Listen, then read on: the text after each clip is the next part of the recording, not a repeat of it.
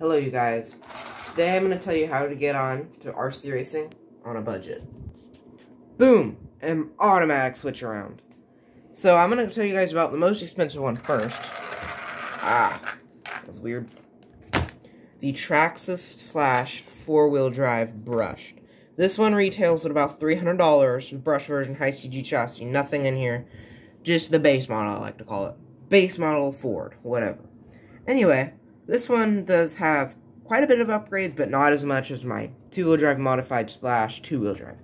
This thing, I'm getting ready to run it. Yes, I'm getting ready to run it in 4-wheel drive modified short course truck at the Florida RC Championships in Tallahassee, Florida. Round 3. This will be my third time going to an event that's actually sponsored. No, 4th time. I've been to 2 J-Concept Super Cups. The one in 2020, the one in 2021. Then I've been to the some race at Callahan. I forget what it was. March of Mayhem, that's what it was. It was a good race. I won some stuff there. Yeah. Anyway, so with this car, it's pretty simple, pretty straightforward. Your standard Traxxas car, 4-wheel drive. Just like there's a bunch of models of the 4-wheel drive that you can buy. There's I wish they made a buggy. There's a monster truck. There's a stadium truck, and then there's the Slash. They really need to make a buggy. That would be really fun. Anyway, these are not the tires that I run, by the way. I run Proline holeshots. They're in there. They're pin-type tires. Same thing I run on that. But this thing's a 4-wheel drive. I would recommend, if you have the extra money, go for the Traxxas / 4x4. If you go for a 2-wheel drive, it's going to be harder to drive. If you go for a 4-wheel drive, you have extra traction up front. So no matter if you don't have traction in the rear, you have traction up front because you have the extra drive shafts, diffs, and the center drive shaft. Very useful. On the 2-wheel drive, you only have rear wheel power, which means rear wheel braking, which means if you go up in the air and you slam on brakes, normally in a 4-wheel drive, your car will go like that. This one will probably go like that. There's a big difference between 2-wheel drive, 4-wheel drive. How much power there is, how much traction there is. So, again, everybody likes to hate on Traxxas drive shafts. They're actually not that bad. Okay, sue me. They're not that bad. Some people will say, mine broke on the first drive. No, they probably didn't. You were probably being dumb and drove it off your house or whatever. Or drove it off the Eiffel Tower. These Traxxas drive shafts held up just fine. I have never replaced these once in my life. They are completely fine.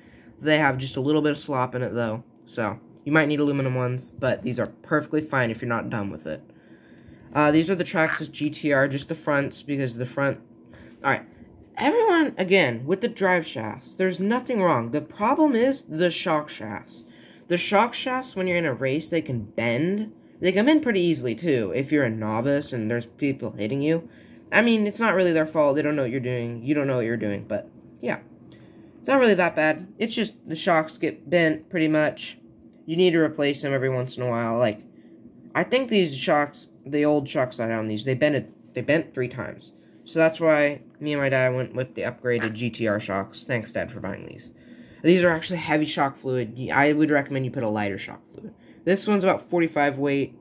I would recommend you put about 35 weight. I know it's a big difference, but it does increase your traction. Stand-up shock configuration, because I race outdoor. Kind of obvious. Yeah. That's pretty much it for the front end, besides the RPMA arms. They're pretty cool.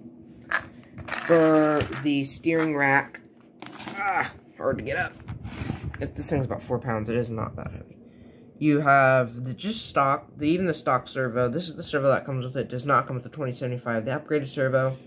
But it's a pretty good steering rack if you don't drive too hard. If you steer a lot on your track, then you're going to need to replace the plastic bushings with probably metal bearings. I would definitely recommend you do that.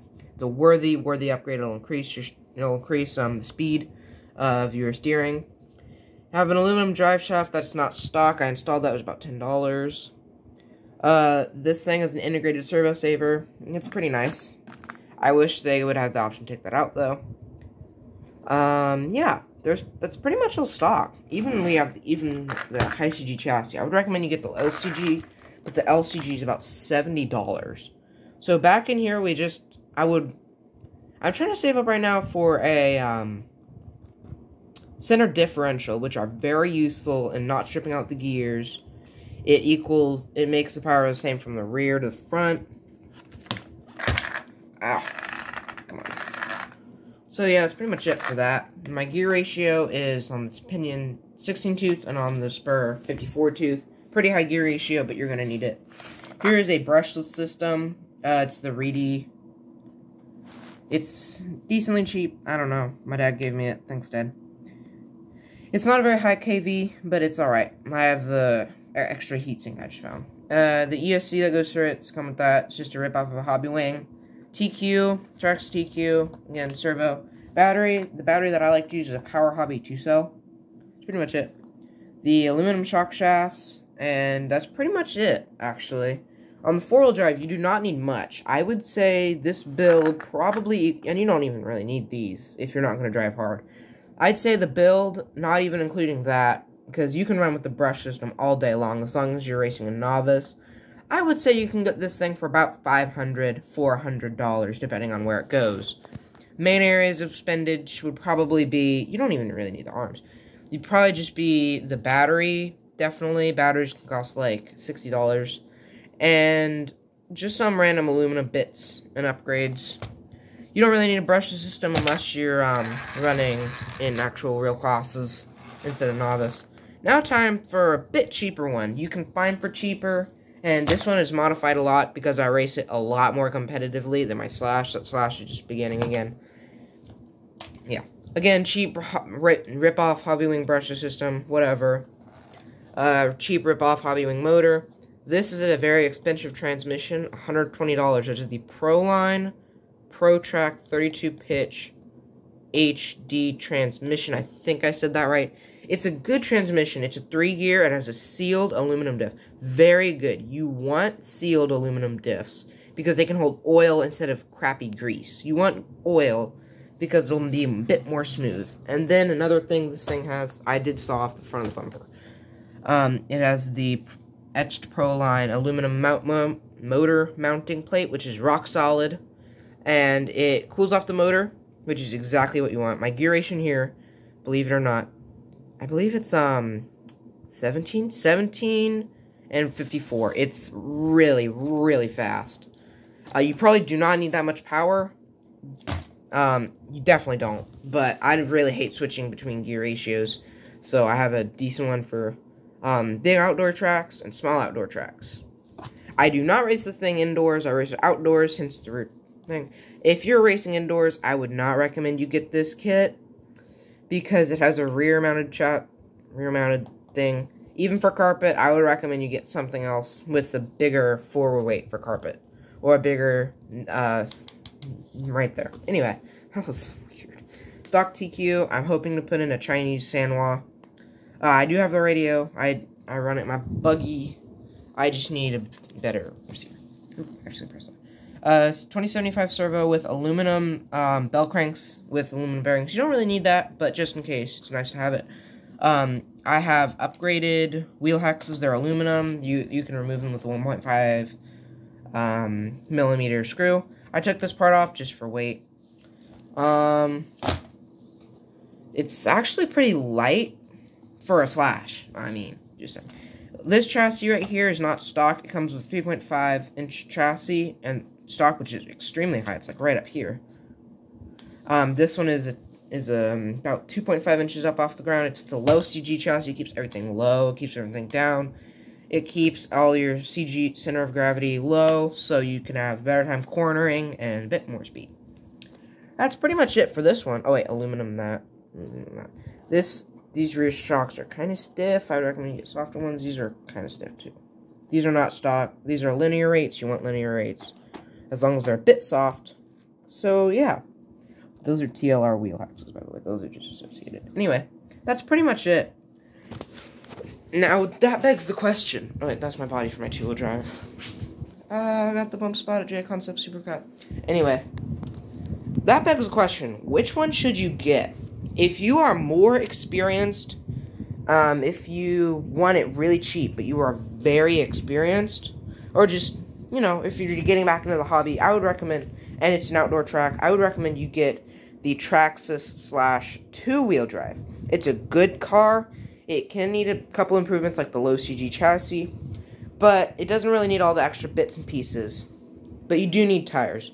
I would say a good set of tires will set you back about $40, and the chassis is about $35, so 40 plus 40 is 80, minus 5, it's 75. Plus this kit base model is like 180. 180 plus 75, I'm just going to round that up to 200, it's about $275, minus 20 bucks. So that's pretty good. Also, all of the stuff that I included that I removed, you can just remove that. It's completely free. I dremeled the bumper out. But if you are racing indoor, or if you are racing outdoor and you have like zero experience racing, maybe even bashing, if you have just a little experience in bashing, I would still recommend you get the four-wheel drive.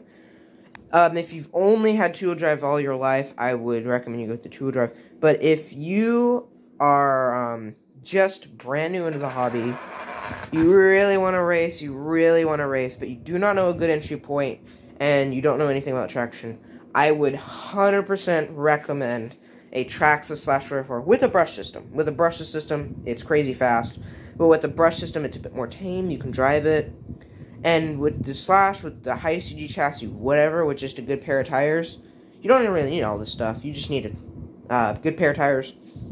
The stock is about $320 plus a good pair of tires. That's about $40. Sometimes the price goes up, sometimes the price goes down. $300, sometimes goes to $340. We'll just say it's going to be $320. That's a good thing. It'll be about $360 stock with nothing else. And you can keep adding on whatever you want. So, I would recommend you go for the four-wheel drive. If you have little experience, if you're getting back into the hobby, I would go for the two-wheel drive. But, personally, I got in with the four-wheel drive. This one, I just race because it's cheap. The four-wheel drive is definitely the way to go. No offense, two-wheel drive, you're great. But that one, it can be fast, it can be slow, it can be controlled, it can be insane. So this one is definitely easier. You don't need a setup. You're perfectly fine. But just change out the springs. Spring stuff. Anyway, that's pretty much it. I made this video because I see a bunch of people getting in with like really expensive race kits and I see them crashing a lot. That's really not bad. You can get in with a race kit. It'll just cost extra. And one of my cousins was like, what's cheap? So, yeah. It was a lot of fun making this video. I hope you enjoyed it. And, yeah. Bye. I don't know how to do this, by the way.